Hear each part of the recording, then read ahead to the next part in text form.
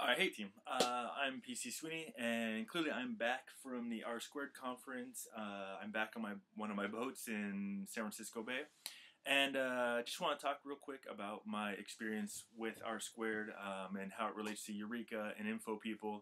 I really want to thank Eureka and InfoPeople for giving me the experience and the opportunity to go take part in the R-Squared conference. But let me talk real quick. So I made a video before about R-Squared, and it was rejected because I didn't talk enough about the non-socializing things. I really think that is one of the most important things that I got out of both Eureka and R-Squared are these opportunities to connect with professionals who honestly just blow my mind, who are doing incredible things, who are doing amazing advocacy projects, who are doing amazing programming, who are doing amazing things to help not only the profession but their patrons. I had that opportunity in Eureka. We had a really great group of people. And the same thing applied to R-Squared, because some of the people that I knew from Eureka were at R-Squared. We got to connect again. We got to talk about a lot of the projects that we're excited about and really get inspired about some of the things that we're doing.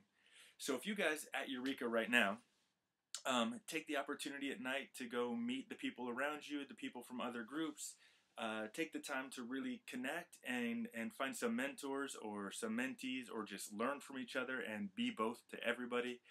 This is a really amazing experience for you, I think. As it goes back to R-Squared, I didn't know what to say at first because this last month has been pretty transitional for me.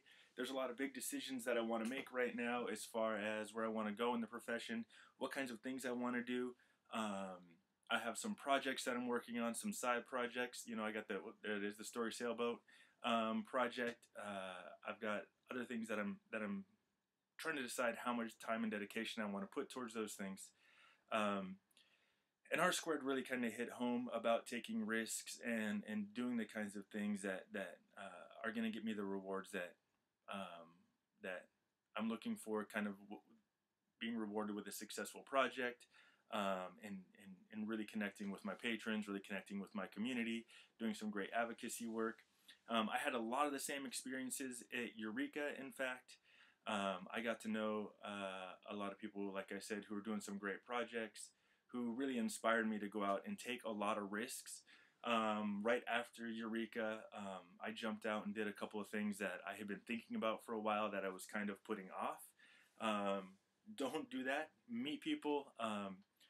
Learn from them, have them inspire you, and grow from the people around you. I know there's a lot of fun activities that are going to push you outside of your comfort zone at Eureka. We did a lot of the same things at the Risk and Reward Conference, and take those opportunities to push yourself a little bit farther, get a little uncomfortable, and learn to get the rewards from all those risks that you're taking out there.